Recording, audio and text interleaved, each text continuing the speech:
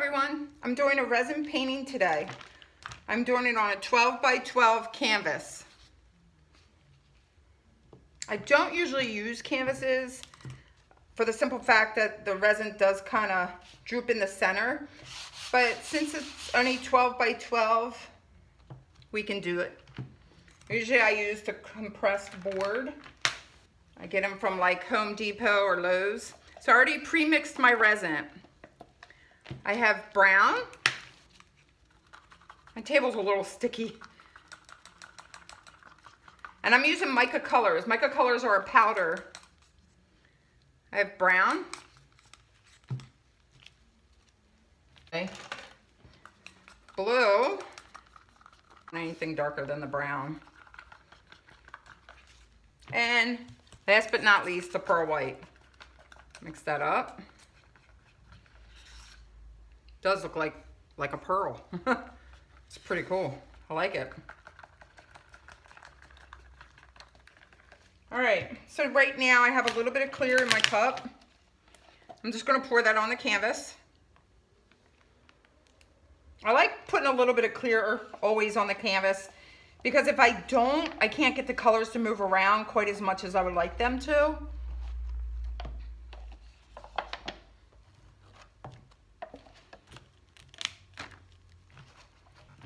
Just smear it around with my glove. I don't have very much on there, so it won't matter.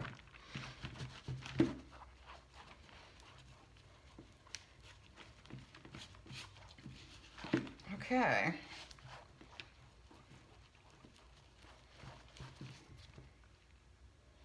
So I guess I'm going to do brown first.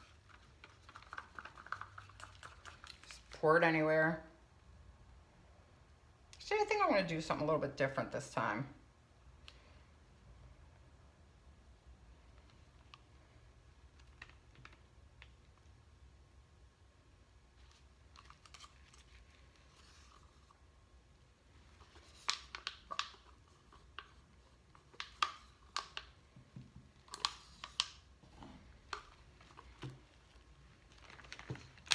Purple.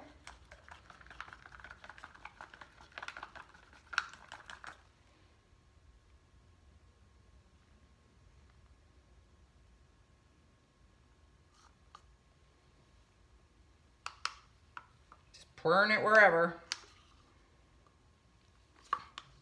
I'm going to heat it up and move it around. See what we come up with.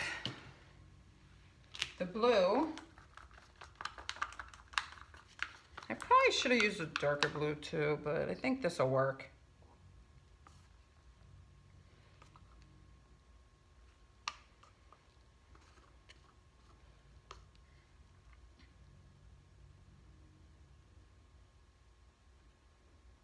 Hopefully I have enough resin.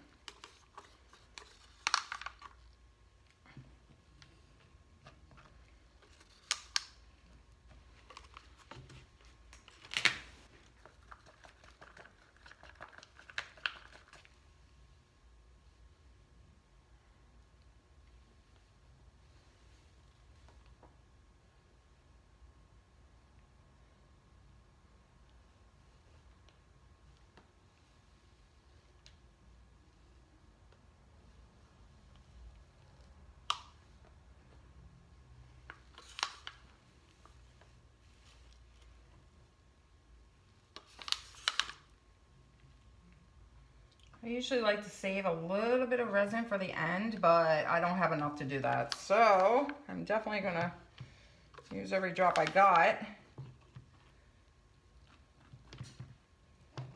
Like I said, the resin will tend to sag in the center because it is a canvas and the canvas does move a little bit. So we definitely want enough on the edges. If not, you'll get those little pits where the resin doesn't stick. It drives me nuts. That's when you don't have enough resin on your canvas when that happens. So we definitely want a lot of resin on here so it doesn't pit like that. Okay, that's what we got. Bunch of little spots. So I'm gonna get my heat gun, take off my first layer of gloves, get my heat gun and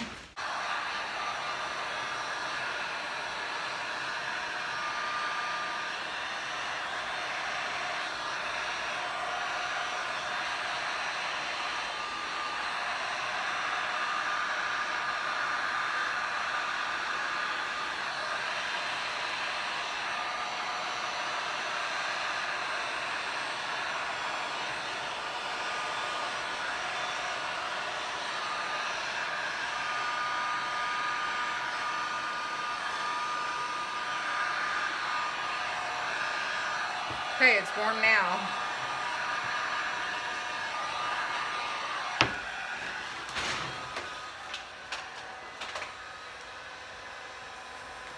I'm just going to move it around a little bit. See, when it gets hot, how it moves? When it's cold, it just kind of sits there. When it heats up, it moves all around. You can get it to do whatever you want. Well, no, not whatever you want, but it does a lot more when it's warm.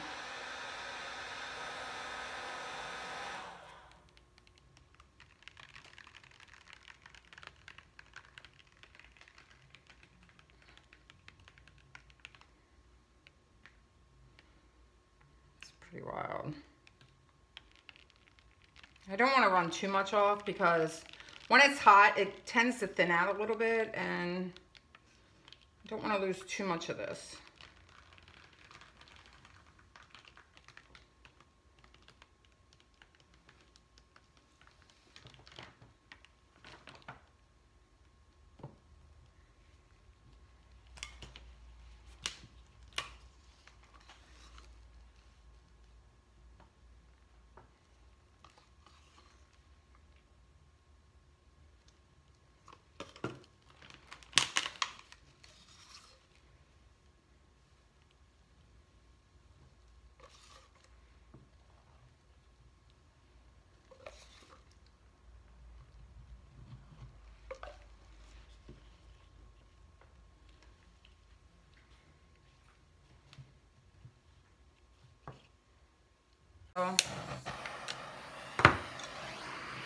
Whatever the heat gun didn't get, the torch will. There you go. I can see them all popping. I like it.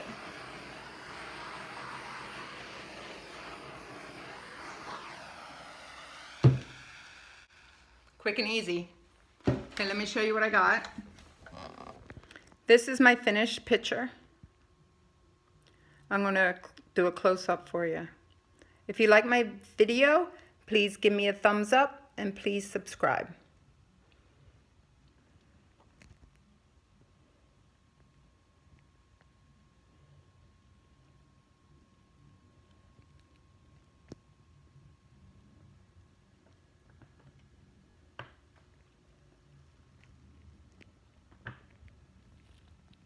Thanks for watching, everyone.